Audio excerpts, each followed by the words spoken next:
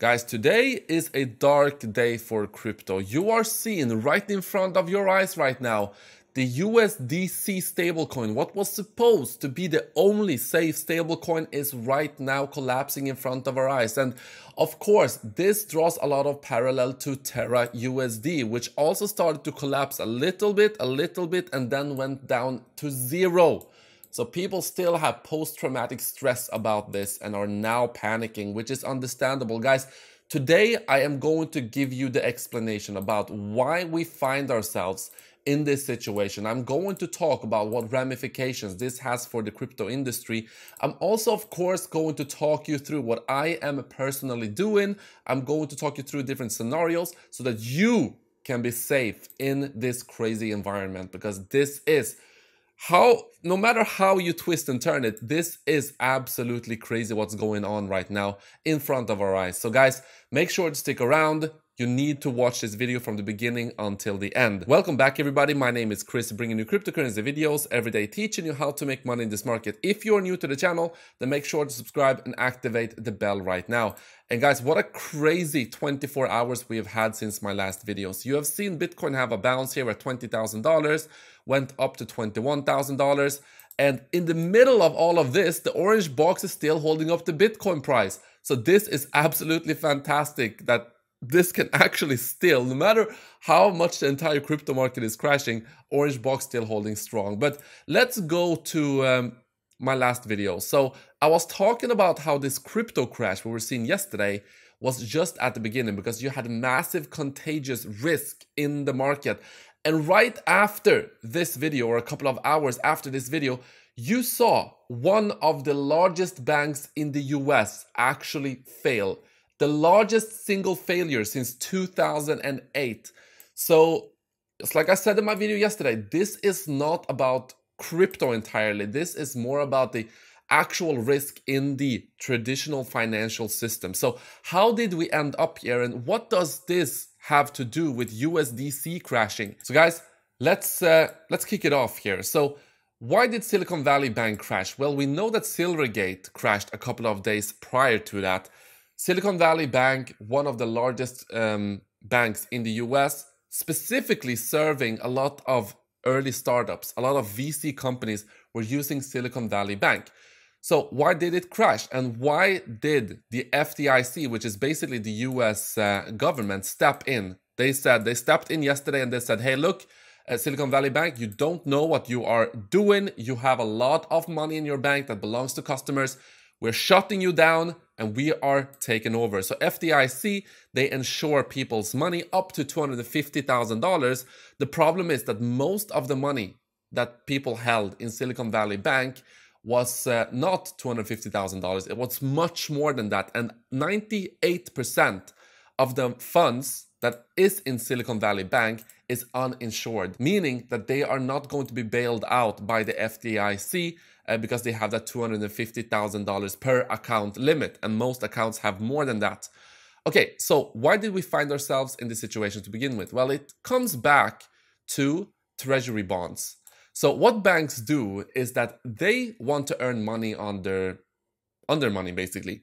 So what they do is they buy treasury bonds, which is basically you giving money to the US government in exchange for a interest payment. So in this case, for a 20%, like let's say you give the US treasuries $1 million, well, then you are earning about 4% every year on that. And then after 20 years, you get that money back. So you get the 1 million back, but every year up until that, you get this amount.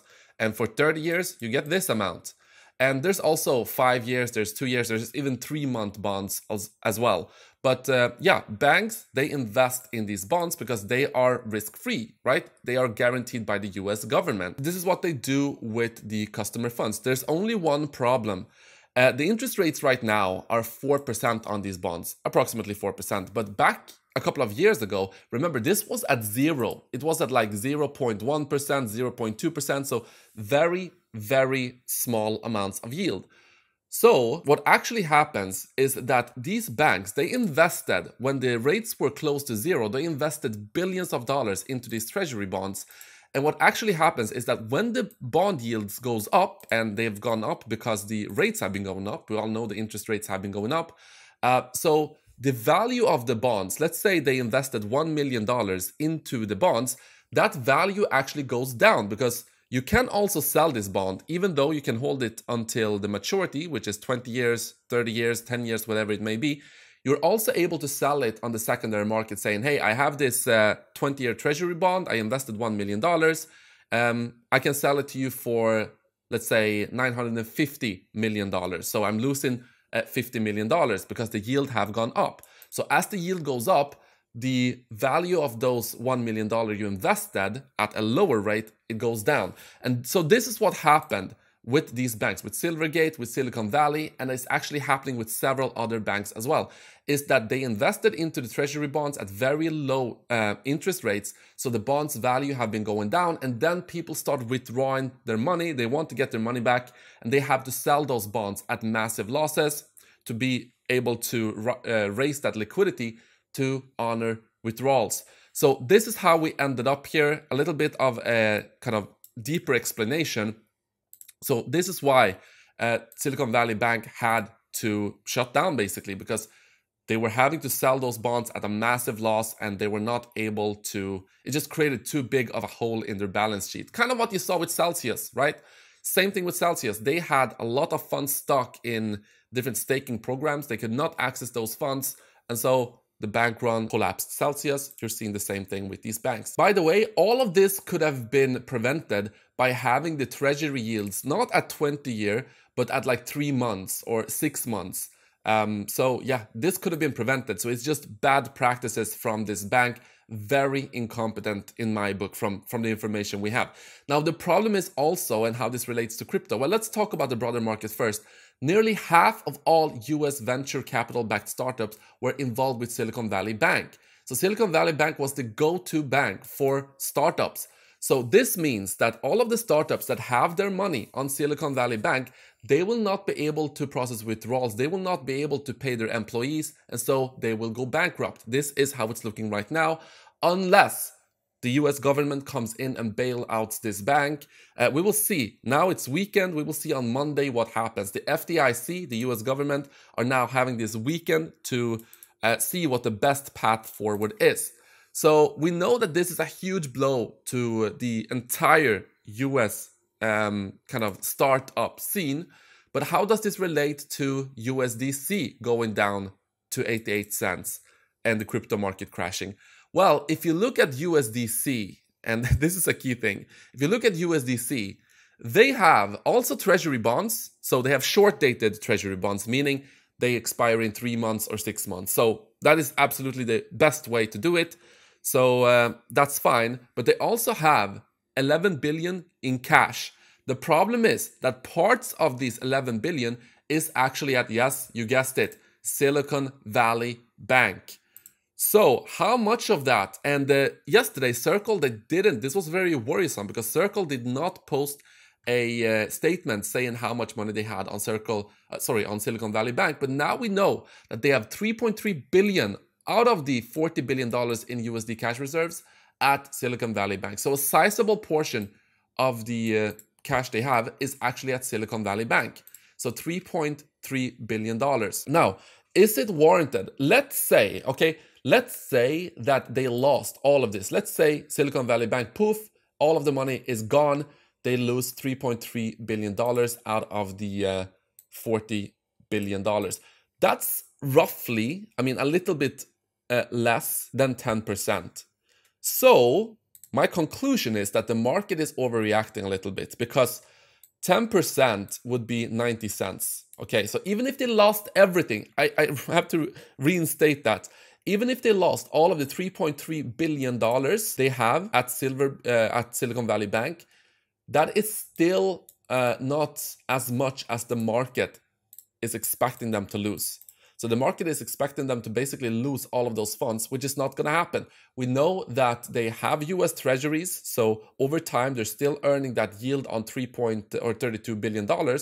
So they will be able to fill that hole a little bit at least. But also remember, the Silicon Valley Bank, it's not likely that they're going to lose all of that money. They still have a lot of assets. So let's say out of the $3.3 billion they have at Silicon Valley Bank, they might get back maybe, I don't know, let's say 1.5 billion, which means that they're only losing 1.5 billion out of the $40 billion that they have in reserves. So I think the market is overreacting a little bit, but of course I understand that because the market still has post-traumatic stress from Terra Classic USD. But this is a completely different thing because this was an algorithmic stablecoin. This was backed by nothing. The USDC is still backed by something. They have US treasuries and they have funds at the bank. They just cannot withdraw those funds. And the bank itself has some kind of a hole, which is more like a liquidity issue. Because remember, the bank still has these long-term treasury bonds. So what I think is going to happen here is that most likely the US government is probably going to intervene here, because if this has, and this is the big danger, if this cascades further, if other banks collapse, well, maybe that is what the market is pricing in here, that other banks could collapse, and that would be more of a disaster. But then at that point, I do think that the US are going to step in. Are they going to step in and bail out Silicon Valley Bank itself? Probably not. But if the contagion spreads, then they are most likely going to do that. Now, let's continue and talk about Joseph Gentile, which is the Chief Administrative Officer at SVB Securities. So, he was working with Lehman Brothers in 2007. Remember, Lehman Brothers, the bank that collapsed in 2008, causing the great financial crisis. So, yeah, is it a coincidence that his bank is now failed here as well? Probably not. In all of this, Elon Musk is actually open to the idea of buying Silicon Valley Bank and making it a digital bank. So we will see what comes out of that. But one thing I will also say is that the CEO of Silicon Valley Bank actually sold $3.5 million worth of stocks over the last 2 weeks, just before the collapse. So what does this mean? Is this a coincidence? Well, probably not. So Adam Cochran here is making the case that USDC is going to bounce back and that people are overreacting because Circle, they are still honoring redemptions, remember. At least on Friday, they are still honoring redemption. So you could still take your USDC to Circle and get real US dollars. So if that continues, well, naturally, the USDC price is going to go back to $1 if people are actually able to redeem that for real dollars at $1 value.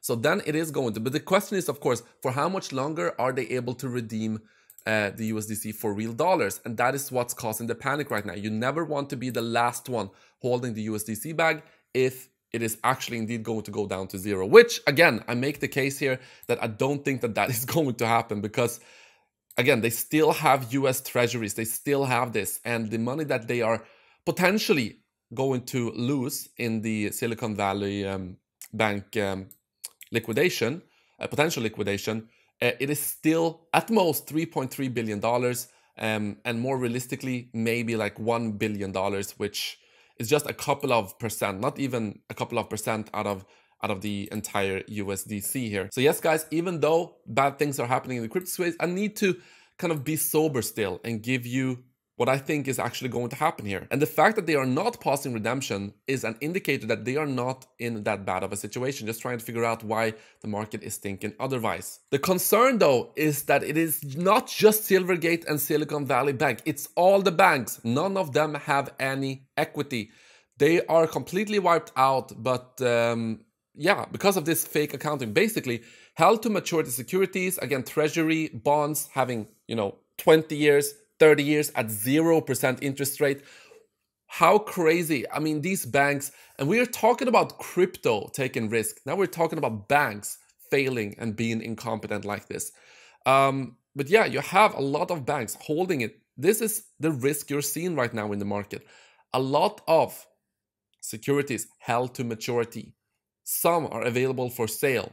This is what you want to see. Available for sale securities, not held to maturity, because they lose value as the interest rates are going up. And the most important thing the FDIC and the US government can do right now is make the receivership as short as possible. There are thousands of US startups that banked at Silicon Valley Bank, often as their sole bank.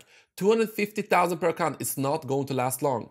So yeah, we need to see, just like I said, we need to see what happens here on Monday, because 30% of the companies exposed to Silicon Valley Bank can't make payroll in the next 30 days. So we need to have a resolution as soon as possible. And there's still that possibility that the US government are actually going to step in and bail out Silicon Valley Bank, because as I explained previously, 90% of the US startups are or was it 50%? Yeah, 50%. Nearly half of all US venture capital backed startups were banking with Silicon Valley Bank. So do the US want over 50% of their innovative startups to blow up? Probably not. The case against that is that crypto is under attack. I posted this thread yesterday.